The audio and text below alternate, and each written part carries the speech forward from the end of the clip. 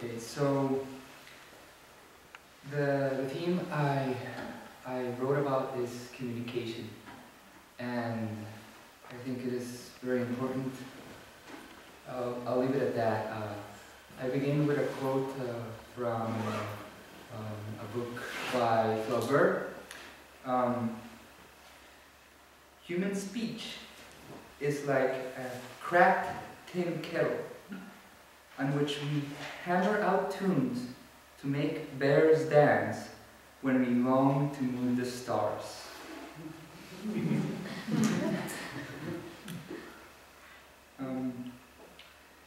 Okay, so it has been almost a year since I have been living at the KFA grounds. It has been an amazing experience. Personally, I can describe it as social rehabilitation. I decided to expose myself to a different culture and to a peaceful environment in order to change. One of my interests of inquiry while here has been communication, and specifically to learn how to better relate and communicate verbally.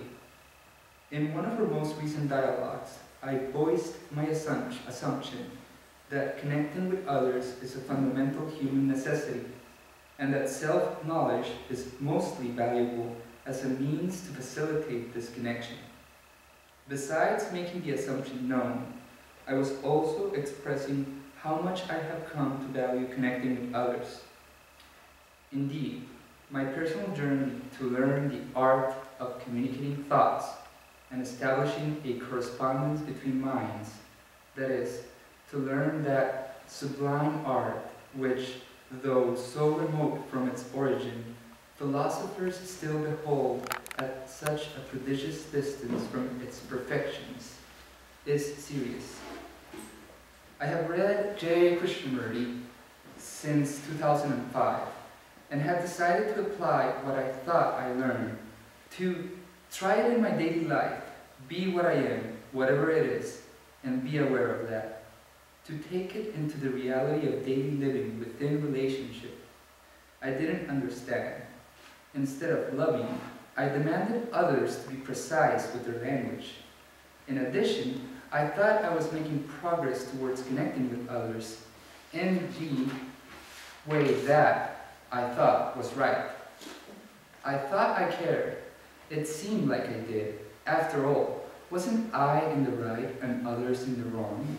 Wasn't I the one who could talk about the source of pain and problems while others were trapped in these? Yet, it can easily be said that I couldn't go beyond words, for what was said was most important for me, and I thought I would get lost in words. In fact, I would try to avoid logical contradictions within the realm of words, unaware of what the mirror of relationship was reflecting, which is an even greater contradiction, disregarding deep aims while focusing on superficial needs. I was like one who gets enraged at injustice, failing to see that rage itself is a primary source of injustice. In hindsight, and in an effort of self-preservation, I can say that I was not in the right environment to develop the care that was hidden under layerings of unhealthy cultures of being, but that at least I tried. I define an unhealthy culture as one of barriers, judgments, and fears. Fear being primitive and antisocial, and completely undesirable if one is to care. However, during my year-long internship, I've had no excuses, since I have been provided with a space conducive to self-inquiry, peace, and safe exploration. It is here that I set to discover in you what Krishnamurti is talking about when he says that when we comprehend something only verbally, which is what we call intellectual understanding, the word becomes enormously important. But when there is real understanding, the word is not important at all. It is merely a means of communication.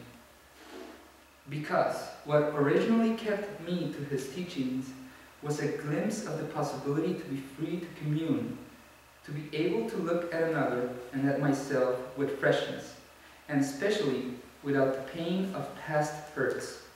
without the authority of the past, of that which I had learned, and without creating new problems along the way. Something easier said than done. My efforts to go beyond words began in trying to understand the religious beliefs of others, a place where abstract words have become very important in conveying deep and personal feelings about oneself, and where discrepancy is evident. So, for example, in order to connect with peoples of faiths, I would not focus on the words they use to describe their beliefs, that is, their conditioning, but rather would try to empathize with their inner sense of being and with the feelings and emotions that such beliefs may be linked to. Hence, I would feel that I can be with them. I need not judge them. My happiness does not depend on their beliefs at all. They are not related to me. They are theirs. Even in the case where another's beliefs may seem to be in stark contradiction to mine, I found it most important not to be fearful, not to become defensive, and to primarily maintain a state of connection. Furthermore, the ideas that may seem to be threatening in verbal interactions are only so to the degree that another may willfully be putting me down. Yet in most civil interactions, some clarification would let me know that this is not the case. Most of our interactions are driven by the will to security, or as Krishnamurti puts it, most of us demand to be secure psychologically. In everything we do, think and feel, we want to be secure, certain. That is why we are so competitive. That is why we are jealous, greedy, envious, brutal. That is why we are so terribly concerned about things that don't matter at all. Given this, I find myself in a position that has to address this need for security in every interaction. Or in other words, I must take care not to diminish another's sense of self. This is something we automatically do in most interactions through a process called face-saving, where such actions are often habitual and standardized practices. They are like traditional plays in a game or traditional steps in a dance. Yet, in the religious arena, we have, as humanity, oftentimes failed. We live in a world ridden with prejudice and many outward displays of antisocial behavior. Nevertheless, I find that in going beyond words in order to understand what they mean at a deeper level within others, I am actively addressing the issue of religious prejudice. Ultimately, it doesn't matter how religious beliefs are described. What matters is that I find a way to touch, feel what they are doing for the person who holds them. Yet, before I can think of understanding another's religious motivations, I must be able to understand others in everyday speech. To do so, I've done away with the illusion of the simplicity of talk. I found meaning to be in people and in their experiences, not in words and their definitions. Communication for me has become a flow of messages, of definitions of ourselves and others as we engage in talking. We want security. We want others to support us as we have invested ourselves in our words. Through our art of listening meetings, I've learned to slow down the mind's quick, automatic attempts to organize everything. I've been challenged to see myself differently. For example, by seeing feelings and needs as they are outwardly manifesting through imprecise and perhaps emotional talk. Indeed, it is our conditioned reactions that color an interaction. Within a verbal exchange, it is always two who are involved, so we can't jump to conclusions about the other when there are immediate changes in their behavior or when we feel a so-called energy shift. When this occurs, it is important to slow evaluations or judgments and to engage in describing behavior as factually as possible. That is, to engage in observation, not judgments. I've learned that in difficult emotional situations, it is important to ask about motives and listen to the answers, and that when we mind read, we are usually wrong, especially considering that we see what we need to see in order to be internally consistent, in order to feel good and to avoid cognitive dissonance, or the presence of contradictory thoughts that can result in mental discomfort. Attributions of motives are especially dangerous, since they are mostly made from assumptions, not from facts. Once judgments are made, we can ask ourselves why we made the judgments, because when we do so, we are trying to untangle the automatic emotional reactions from the thinking that is going on in our conscious mind. That is, trying to bring ourselves to the here and now. Krishnamurti asks us, is it possible to live without discontent? Let us consider the case in which the discontent that arises is due to a perception that our personal ideas are being challenged. If we begin to control, then we sometimes assume that the challenge is a personal matter. We feel that another intends to make us angry or demean us, and we begin to feel surges of anger or indignation. We then begin to talk with these coloring our tone.